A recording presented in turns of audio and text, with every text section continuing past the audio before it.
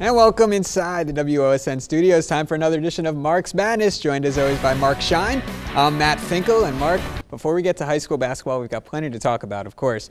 Noticing your tie, the Ohio State Buckeyes, we've got to congratulate them. First ever college football playoff national champions. I'm a Buckeye guy, of course, and in my world, the Buckeyes are national champions. The Bengals, Steelers, and Ravens have lost. Life's good. Life is good. Life is good.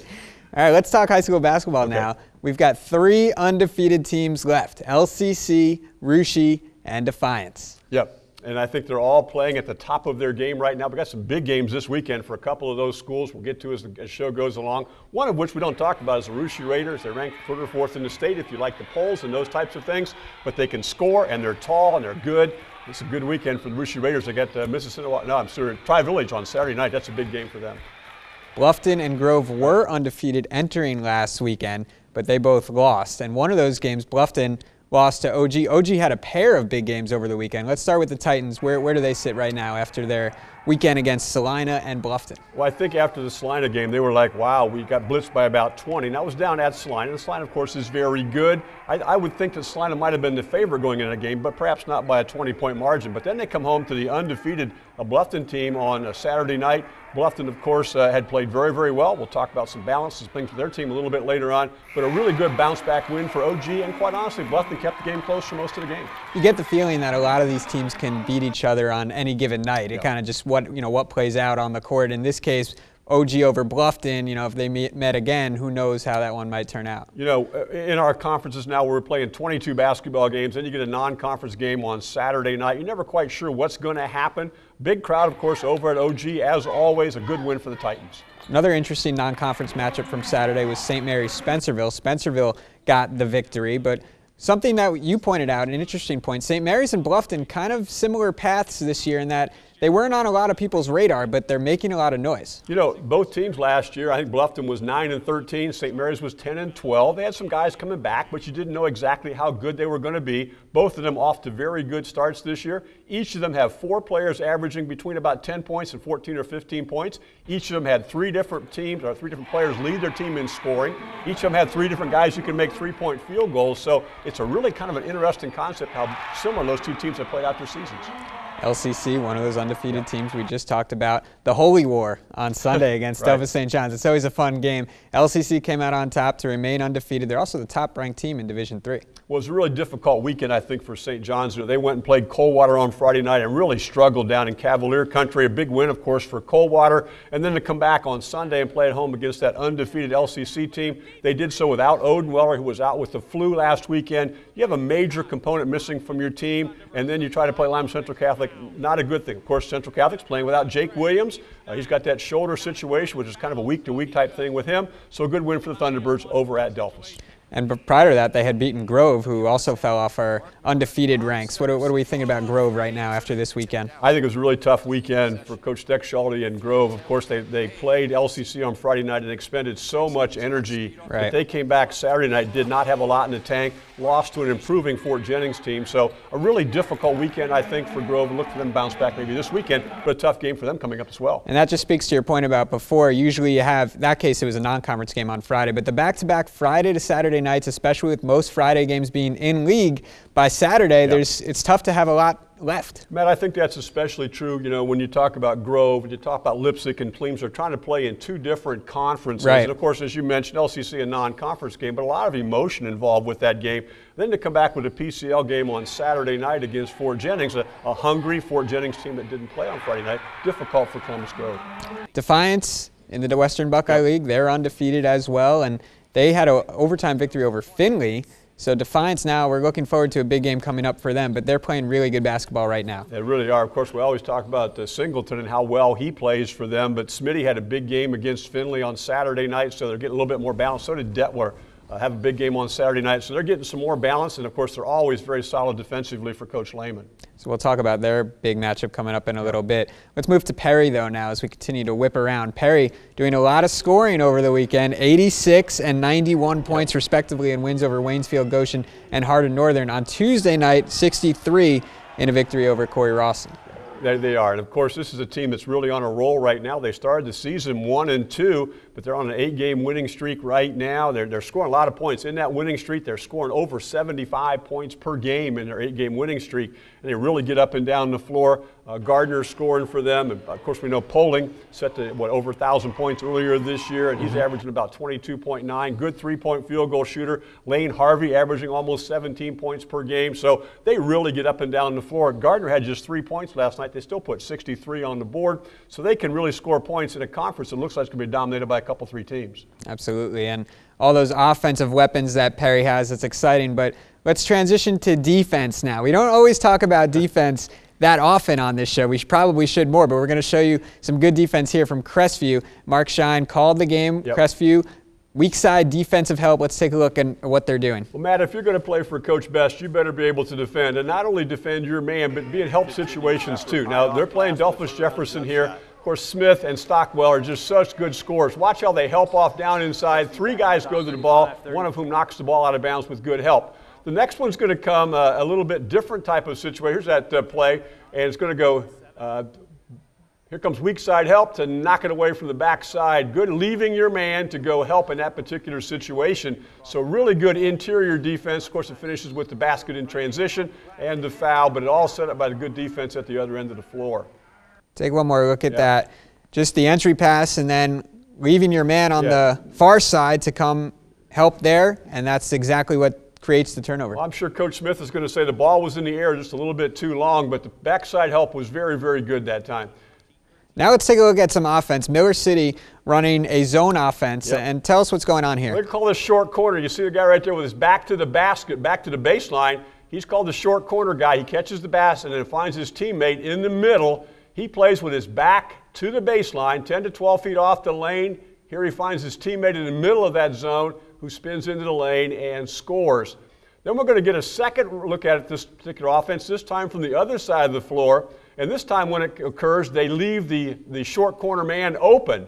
And that'll give him a jump shot from the baseline that we're going to catch right here. They pass inside, kick it back out when the defense collapses. And again, he's in that 12 to 15-foot area, using the short corner offense to perfection, that time by Coach Kuhlman and Miller City. Inside and then back outside for that baseline jump shot from that 12 to 15-foot area. So it kind of gives you 2 options depending on what the defense does. It allows the players to react, and it's a nice little play, nice little offense to set up, find the openings. Well, the short corner is in an interesting spot because he's not in the corner where the baseline guy would typically jump out and play, but he's also too far outside for the middle man to guard, so he really puts a lot of pressure on a defense when you run that. Really interesting to see and break down what some of the teams are doing both on the defensive side and on the offensive side of the ball. So we're going to get to some girls talk in a little bit, but first let's break down upcoming games that we're looking forward to. It seems like each conference, this might be a little of a stretch, but like each conference has a marquee game, and we're going to start in the MAC with Versailles versus St. Henry. Versailles and St. Henry. Versailles averaging 68 points per game on the season. They give up about 52. St. Henry 59, give up about 45. Each one has a marquee player. Mike Self for St. Henry, Kyle Arns for Versailles. So I'm looking to see who else steps up. You know, who becomes the next guy to take some of the pressure off. Is it Stammen? Is it Niekamp? Is it Prenger for St. Henry? You know, is it Bargy? Is it the other Arns perhaps? Is it McEldowney? Somebody needs to step up for that particular side, but that's a great matchup early in the conference season in the MAC. Going to learn a lot about the MAC after that one. The NWCC features Perry and Lehman in a good one. That score might be in the 80s or 90s. They both can run it up. They just get up and down the floor a tremendous amount. Lehman, we don't get a lot of coverage for Lehman up in our area, averaging over 72 points a game. They've been up in at 81 against a good Russia team. So it'll be a shootout type basketball game, and they really get up and down the floor. The following week is kind of an opposite in contrast. USV and Lehman play the following week, but those are probably the 3 best teams in that particular conference, and we'll see what happens with a big shootout game this week with Perry and Lehman.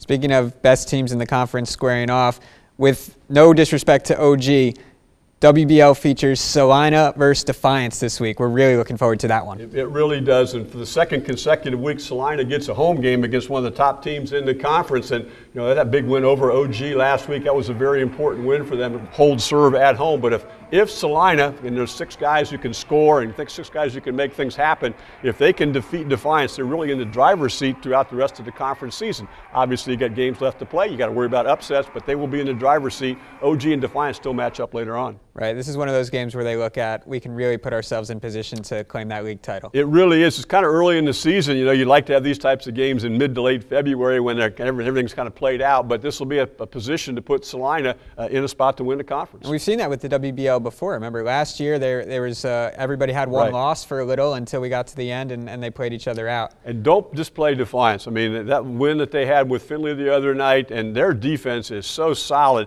I mean, they've got, 8 games where they've given up 40 or less. They gave up 50-something to Findlay the other night, but had to go 2 overtimes to do so. So Defiance and their defense is outstanding. They got a marquee player in Singleton. Good basketball game.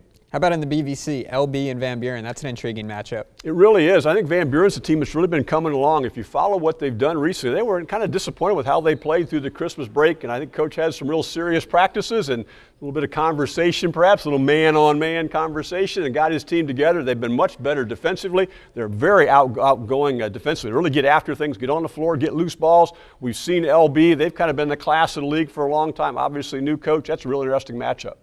And now this is where I said it might be a stretch because LCC versus Crestview is a very intriguing game this weekend for a lot of reasons, including that they're both defending state champs. And we're lumping that in with the NWC because LCC used to be in the NWC. Of course, they're independent now. But this game has everything you would want in a high school basketball game. They had some huge matchups that we've seen before. Each team with a really solid point guard. Both teams really defend well. And then I think LCC is a little bit more transition-oriented, but Crestview can do that as well. It's a really interesting matchup. Then if you're the Thunderbirds, you got to turn around on Saturday night and go to Versailles and play. So they've got a huge weekend for Lima Central Catholic this weekend. And they could use Jake Williams back for this weekend. We'll see if he returns. Yeah, that shoulder situation, and from what I understand, talking to some people, he could heal up from that and be fine for the rest of the season. It's a situation where it might roll out again at any point, too. So he's got a kind of a tenuous situation. We'd sure like to see Jake on the floor for the rest of his senior year. Looking forward to Friday and Saturday for boys games. But first, Thursdays, a lot of girls games. And we haven't talked too much girls yet here on this season of Marks Madness, but there is a lot of good area girls teams. Let's start with the MAC because 3 schools in the MAC really stand out to me. We're talking about Marion Local, Versailles, and then, of course, New Knoxville. And we can't forget New Bremen. They're 10-3 as well. So 4 schools in the MAC really playing good basketball. I have not seen New Knoxville yet, but I know they have a win over Versailles. And if they beat Versailles, they're good. I've talked to some people who said they've got a lot of athletes, and they really use those athleticism and their athletic skills a lot. I'm looking forward to see how that plays out this weekend, but New Knoxville can get up and down the floor. How about Bath? Bath had a win over Ottoville on Tuesday night, and they're now 10-1 on the season, probably the cream of the crop in the WBL. Yeah, they do. They play Wapak this week, and that'll be an interesting kind of chess match because Wapak would prefer a little bit slower pace. Bath just runs and runs and runs. As we talked about prior to this show, they played Defiance Saturday, and their first 16 points were transition baskets. I think 18 out of their first 20 points were transition baskets. The other thing I noticed about the Wild Kittens is Bree Smith is playing now without a knee brace on. We know she had surgery in the offseason. I thought she was a little bit tentative early, but if she is confident enough to take that knee brace off and play without it, that's just one more cog that Coach Mock has. 5 seniors on that team. They've been playing together for a long time. They seem very comfortable together and great leadership. When Alyssa Manley steps on the gas pedal, they're off. They're in transition. I think a couple times I've seen her force the action and maybe go a little bit too hard, but I think you'd rather have that and try to slow them down than the other way and try to speed somebody up who doesn't want to play at that pace. She scored 8 straight points in the fourth quarter of Tuesday's game against Ottoville and really help Bath pull away when Ottoville was bringing it back close. Yeah, she's a talent, but she's got a lot of talent around her, and she's also ability to pass the basketball and find people who are open. The interesting thing about them is they not just take layups in transition, they'll shoot threes in transition too. You really got to get back and defend everything. The BVC is kind of a crapshoot. 4 really good teams. We'll flip a coin. We'll flip a couple coins. I don't know. LB, Arlington, Arcadia, Lipsick, a lot of good girls playing basketball in the BVC. I think that's going to be, we've talked about maybe the NWC and boys and how it's just going to be kind of up and down. Who knows what's going to happen with that particular thing. I think the BVC and ladies may well be the same thing. You could throw a net around all those guys and come up with a champion. It's going to be just a shootout season. Well, we've got a lot of good basketball for you to look forward to on WOSN this weekend. It starts with a girls' game, Parkway versus Fort Recovery, Friday at 9 p.m. That's a good MAC matchup, one of 3 games you can see Friday on WOSN. Friday at 10:30, Van Buren versus Liberty Benton boys. And then Friday at 10:44, following the sports report, New Knoxville versus Marion Local Boys. Should be a good MAC matchup there. 4 games for you on Saturday, 7:30, Kalida versus Fort Jennings boys. I heard you're on the call for that. That's where I'm going to be. Looking forward to going to Fort Jennings and see that. Kind of saw them play a couple weeks ago against Ada. They're a revitalized team. Very good, and Kalida is always competitive as well. Saturday at 9 p.m., Crestview versus LCC boys. So that one will be played Friday. You can see it Saturday at 9 p.m. on WOSN. Saturday at 10:30 on WTLW after the sports report, Findlay versus OG boys. I feel like OG is always in big games. Like they always have tough opponents. They don't mind playing people. You know, they want them to have the best schedule they can in the Western Buckeye League, and out just prepares them for tournament. And then Saturday, 10:30, Wayne Trace versus Delphus Jefferson boys. 2 more games for you on Sunday, LCC versus Sales, that matchup we talked about earlier. That can be seen Sunday at 6 p.m., Sunday at 7:30, Salina versus Coldwater boys. Also some college basketball. Check out the website, WOSN.TV, for the full schedule, including the replay times of all the basketball that we can bring you. That's going to do it for this edition of Marks Madness. Thanks as always to Mark Shine. I'm Matt Finkel. We'll see you next time on the West Ohio Sports Network.